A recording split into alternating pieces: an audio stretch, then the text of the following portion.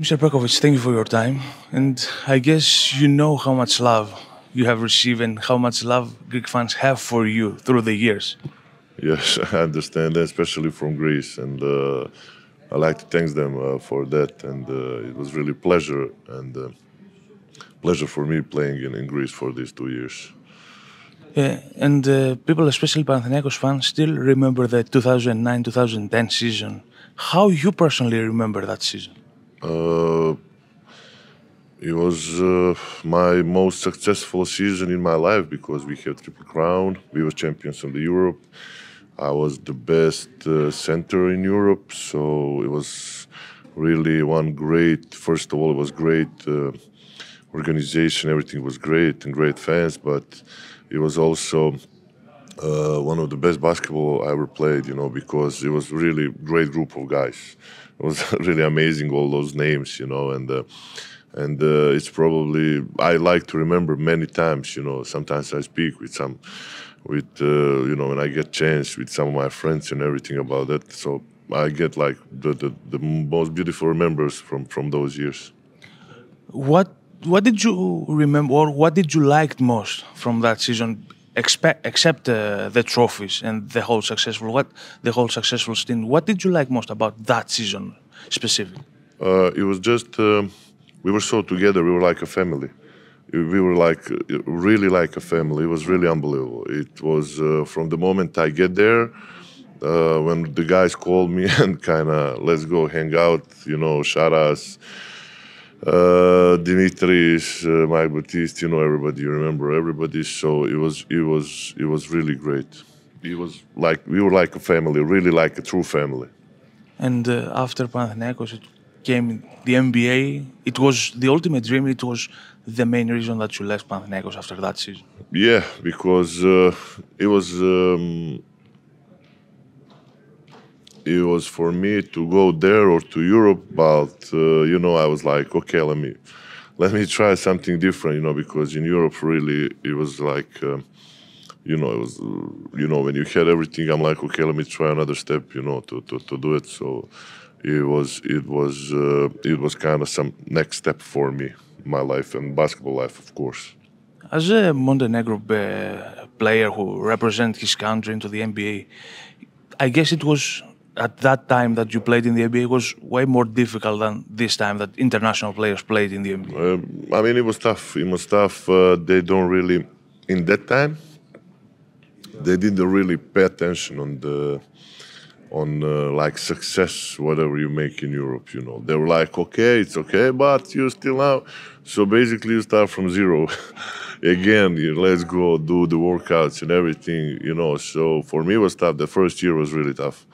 And I call my agent and I'm like, I'm going back. Like this is not that what I expected. I expected something way more different. Like, so he's like, come on, take it easy, another year, stay calm. I'm like, I'm calm. It's no problem. I'm working. I'm doing everything, whatever I need. I'll do whatever. But in that first year, it was really the situations I didn't get used to, so it was really tough that first year.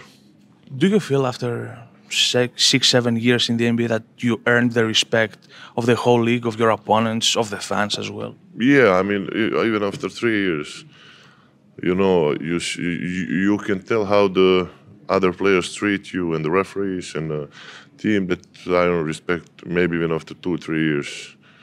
And after that, it was really, then was easy for playing, Then was really, then was like really easy. It was really nice and everything was good and it was nothing, After that was really, really enjoying playing and everything. Did you feel those days that you were the best big in Europe, the most dominant big in Europe? Because in that season, 2009-10 with Panathinaikos, you were the most dominant big in Europe. Yeah. It was, I came from Partizan. It was kind of huge work. We always do workouts and everything. Panathinaikos was next step with Zéliko. And really Zéliko kind of use me, and you know, he was like the next guy who make me like it the most, because it's not same playing EuroLeague now. That's now way different than back then. You know, Partizan back when I was playing had budget for like maybe 2.53 million, and Panathinaikos got 10 times more. So it was like really different, because Partizan, you play to go to top 16, in Panathinaikos you go to win the EuroLeague. So it was like different. So I was like kind of worrying how I'm gonna adapt, but it was really great. And of course, you know, everybody helped me, and they kind of, you know, show me how to do it and everything. So it was, you know, it's just great feeling when you feel it like you're dominant and when you're helping the team, of course. You mentioned a name, Ζέλικο Ομπράντοβιτς. I think it's not just a name. It was not just. He was not just a coach for you, right? No, he's the best coach that ever coached me, and not probably, but for sure, the best European coach of all time. And he was not just a coach; he was like everything in one. You know, he was a mentor, he was a friend, he was coach, he was like everything. Whatever you need, he was there, and he expected that back. So, you know. He's just like you say, he's not the name. He's like, you know, he's just a great guy. Of course, the best coach in Europe. And really, when you came to the kind of same mind with him, it's just easy to play with him. You know, sometimes I look at these guys and they're like, kind of, you know, but they just need to understand him, and it's after that it's easy. You mentioned that he expects from the players to be great, but from personal standpoint, what makes him so special? Makes him so special that he really understands the game, and he's all this what's going with him. When you see him, whenever he enters the room or wherever he goes, he's kind of, you know that he's there. So, you know, like all of that, he's just like that guy that changed the game, you know. Like when he it was so funny, it was so many times, he's like, I'll make you the play, you'll be alone, and you need to score.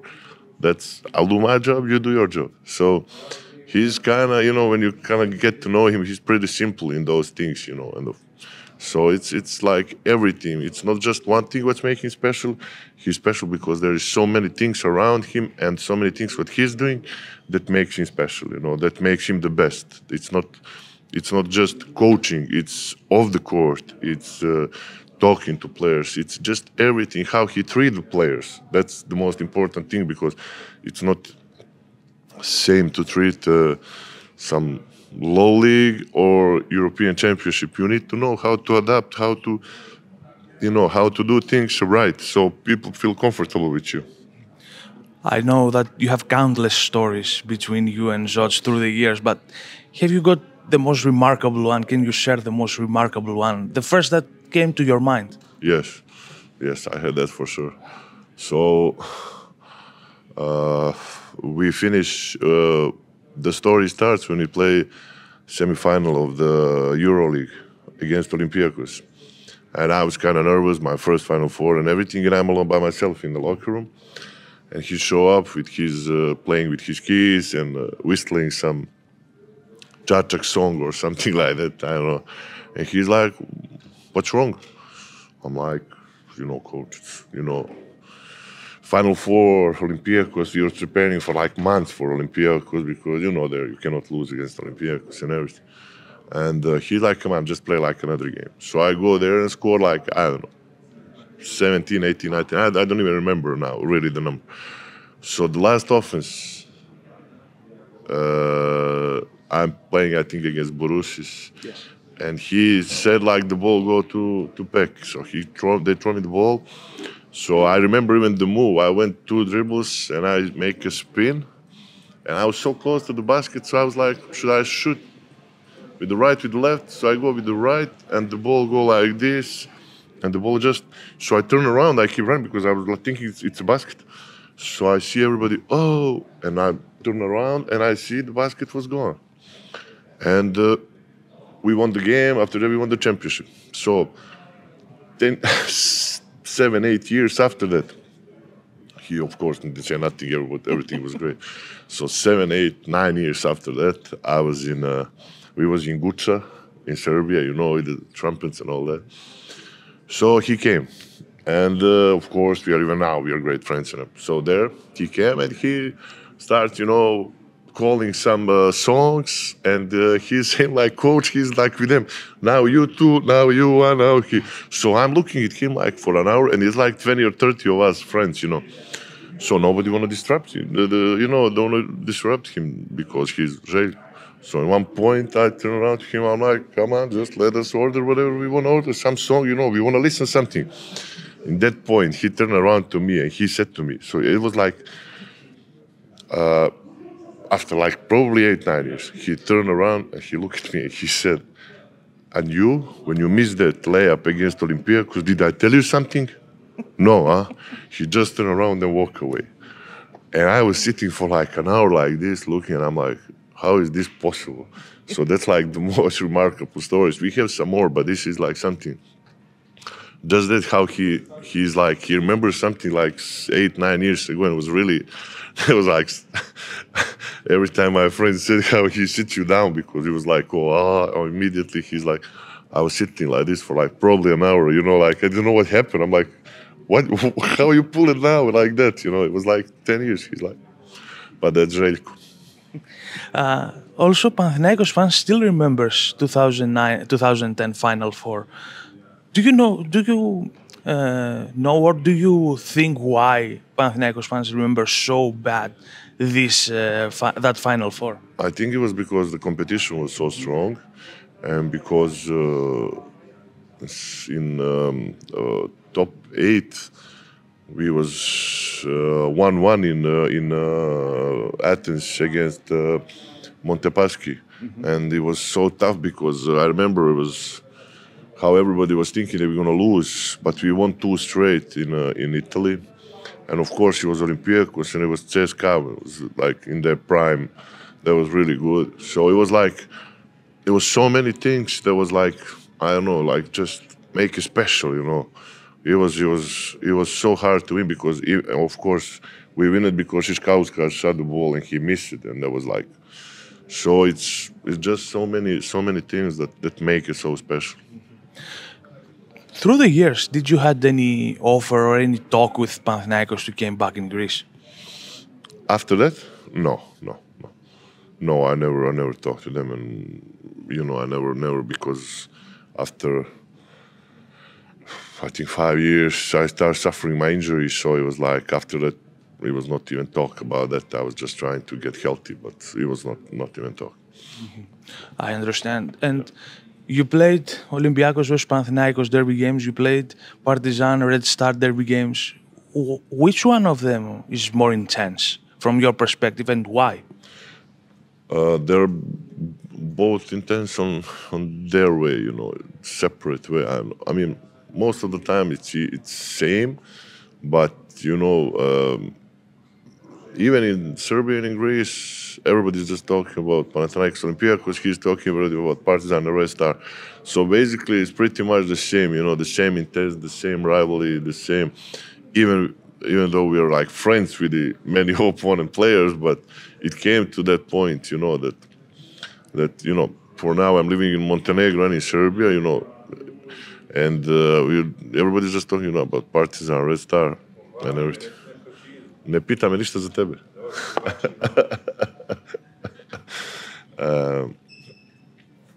But it's pretty much, when you take a look, it's just, it's pretty much the same rivalry.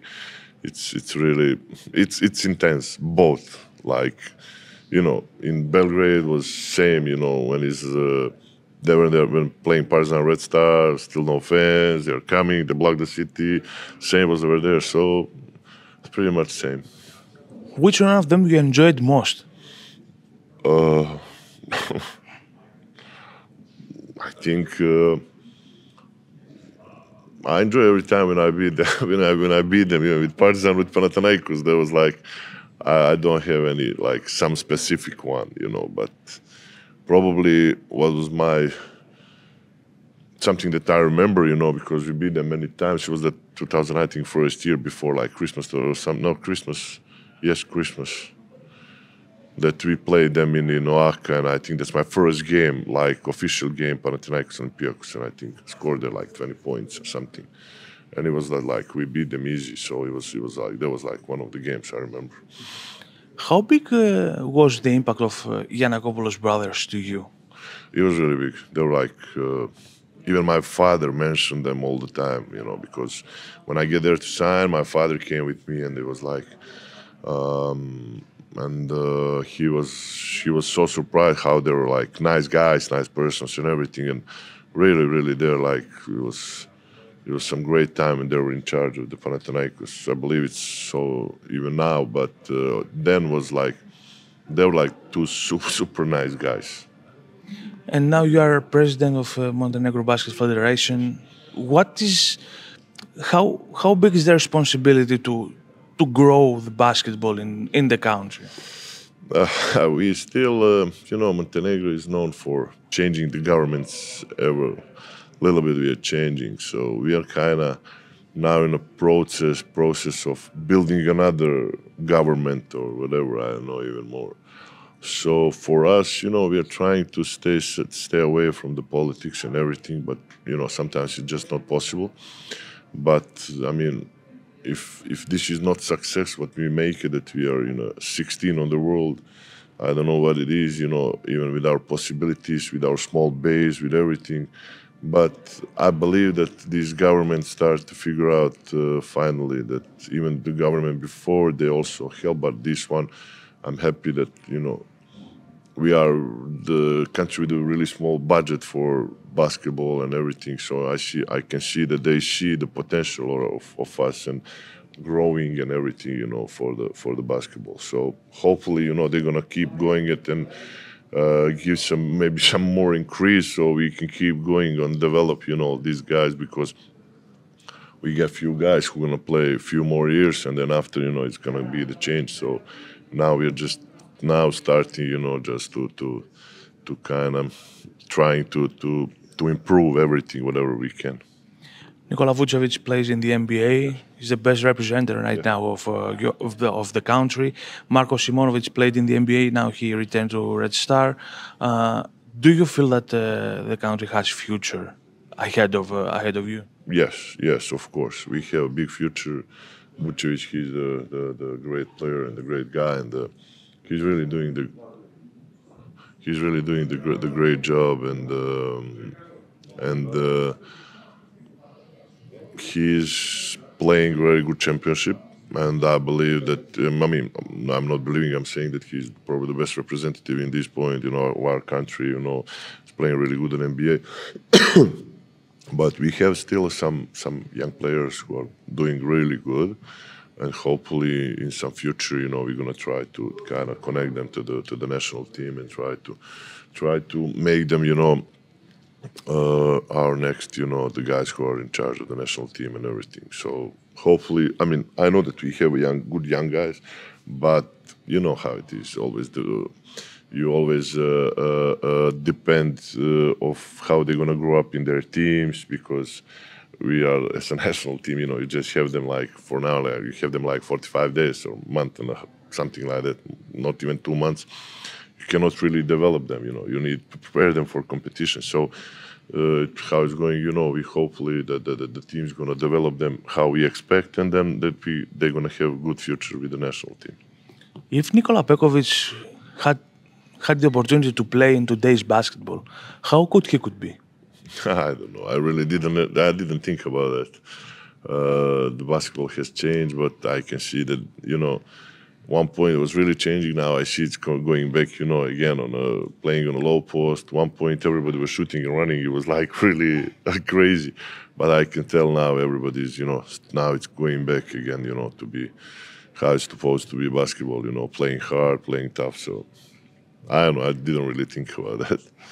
And the last question, let's talk about your tattoos. You have some really remarkable. Yeah. What those tattoos represent to you?